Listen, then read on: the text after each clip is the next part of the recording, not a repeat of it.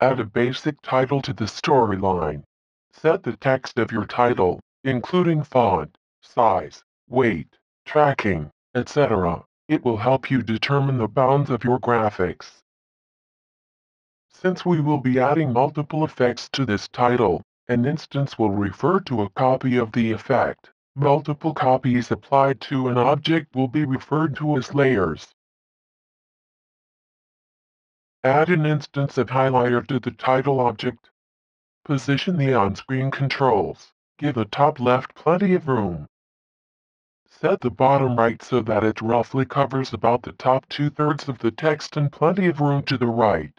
Add another instance of highlighter.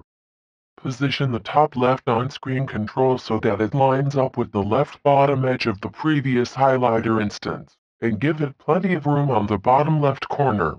Set the first top highlighter color then the second bottom highlighter so that the top is lighter than the bottom. These can be any color you want, but the top layer should be a lighter shade than the bottom. Use the feather controls to blend the colors so that there is a softened edge. Use the fall off to tighten up the gradients of the blurs.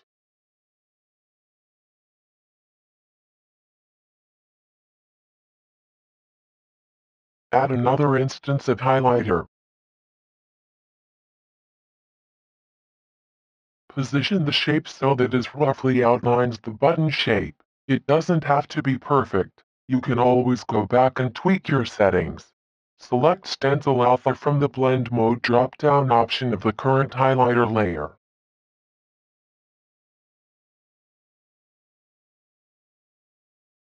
Increase the roundness to give the shape a rounded rectangle appearance.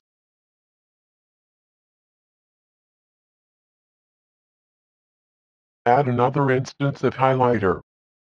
Set the shape to where you want the lighting highlight to appear. This step is absolutely optional and you can skip it if you like. Reposition as necessary.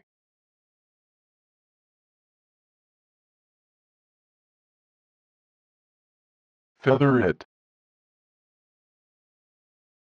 Set the color to white.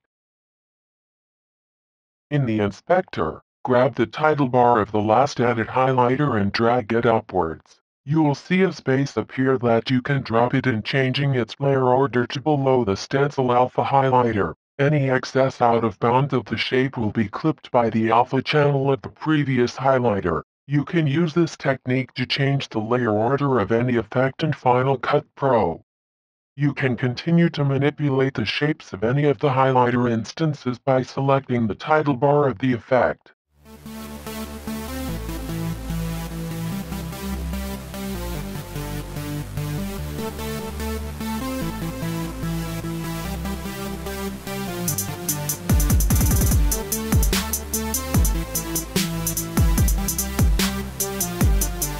To the stenciled highlighter, increase the outline opacity to 100%, the outline width to about 10 for this example, and change the color to match the button effect.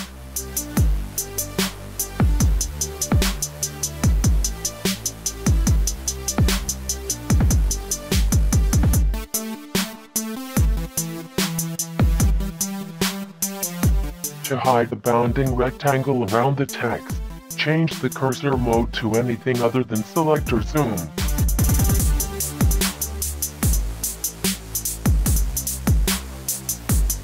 Continue to fine-tune adjustments until you get the appearance you want. Experiment with different blend modes.